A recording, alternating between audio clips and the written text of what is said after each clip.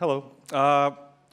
We call our species Homo sapien. That means wise man.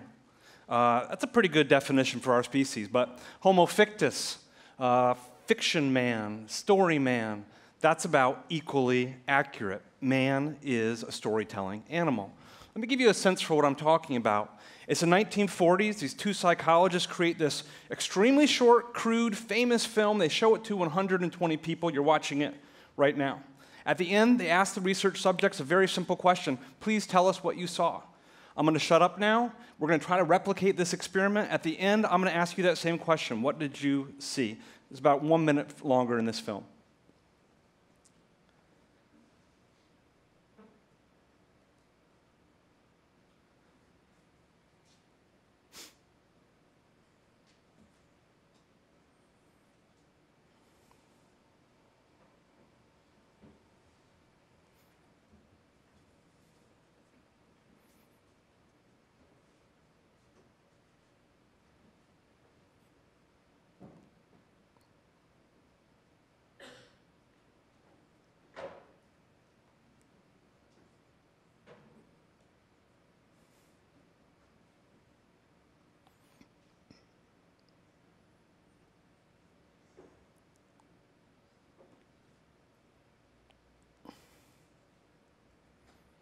Okay, so let's see if we can replicate this experiment now. So the first question I want to ask you guys, and I'll just ask for a show of hands, who sees a story of some type here? Like, can you put your hands up if you do?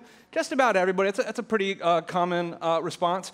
I'm looking for a volunteer or two who will give me a very short, encapsulated 1 or 2 sentence on what story you saw. Is anybody willing to do that? I see a hand there, yeah? Hansel and Gretel. You see Hansel and Gretel? Okay. Another hand? What do you see? I heard a sound? Yeah? Me? Oh, yes. Parenting there.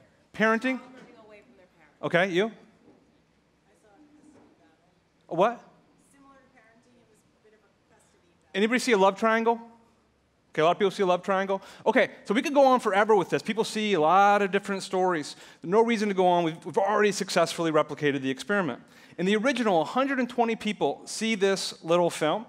Only 3 of them give a truly reasonable, rational, logical response. What did I see? I saw triangles, circles, moving around. That's all I saw. I saw geometry. Everyone else makes up a little romance, a little epic, a little love triangle, a little tragedy. And this is a beautiful, powerful experiment because it reveals us very quickly as natural creators of stories, natural interpreters of stories. It's not just that all of us here are capable of taking those raw, crude, geometrical cues and transfiguring them into a confident story. It's that most of us can't not do it. We do it automatically, we do it by reflex, we do it without even trying. It is how your brains work as storytelling animals. And it's important and beautiful that we're not all seeing the same story. If we're all seeing the same story, it means nothing. It means we're good at digesting a narrative these guys are feeding us. The fact that we're all seeing different stories, or at least there's a diversity of stories, means that when you watch this, you're not consuming fiction, you're not experiencing a story, you're the one who is fabricating the story. You're making up the fiction yourself. And again, automatically, reflexively, without even trying, it's how your brain works as a storytelling animal. It has been this way for people for as long as people have been people. Back 1 slide, please. This image, one of my favorites, probably my favorite photograph in the world. Life magazine, 1947. These are Kung San Bushmen. This image is called The Storyteller. And there he is at the center of his screen. He's the guy with his hands up. He looks like he's a conductor. And that's appropriate because he is literally orchestrating every thought in their head. He's orchestrating all of the feelings in their hearts. Look how he's brought his people together. Their skin up against skin, mind up against mind. He's brought them into neurological rhythm with each other. He's brought them into emotional attunement with each other. If they had the proper scientific instruments, they would be able to demonstrate that with that group of people.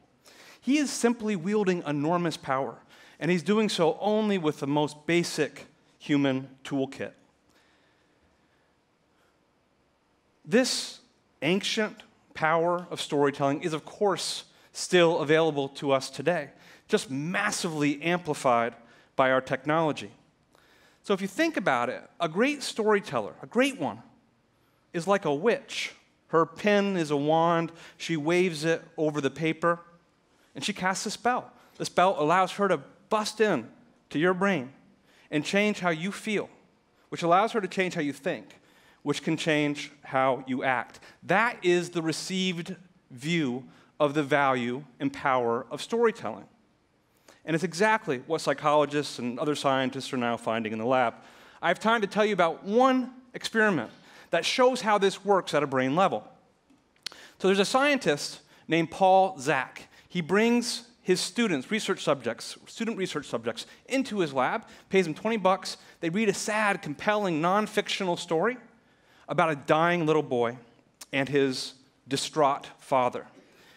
Zak takes a little blood before they read. He takes a little blood after they read. And at the end, after they walk out of the lab, the students have the opportunity, if they so choose, to donate some or all of that money they earned back to a charity that serves sick kids.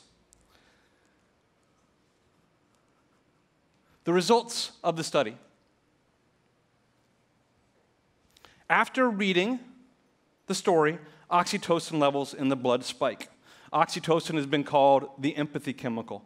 And the more oxytocin there was in the blood, the more these cash-strapped, empathy-drunk students donate back to that charity that serves sick kids. On average, they give back half of their pay. I think that's pretty impressive. So it's a cool experiment because it suggests that stories change our behaviors by actually changing our brain chemistry. And this is the rub. This is the cool part of the whole thing for me. Zach stresses, as do I, that none of this good stuff happens if you just throw the information about the sick kid at the students with bullet points. It has to be presented in a classical story structure. If it's not in a story structure, you get none of that chemical change in the brain. You don't get the eruption of empathy, and you don't get the behavior change, which consists of people giving money to a good cause. You get none of that good stuff unless you tap into the power story has, the unique power story has, to rivet human attention, to rouse us emotionally, and to change our hearts and our minds. So let's go to the next slide. Go past all this. There we go. So I think the thing to remember as we all of us are charging forward into this brave new digital world is that the storyteller and the astronaut are in no way at odds. Of course, the caveman is an astronaut. Yes, the technology changes a lot, from oral tales to clay tablets and medieval manuscripts and printed books. Then we have films, we have TV, Kindles, iPhones, and all the way up now to virtual reality. But human nature doesn't change. And so we are what we were and what we always will be. We're storytelling animals. We are creatures who evolved to thrill to stories, to be moved by them, and to be changed by them. So I think the thing for us to remember is that the fastest way to touch a single human mind or to change the whole world still begins with 4 magical words, and they are once upon a time. So that's it for me. Thank you very much. Thanks. Thank you.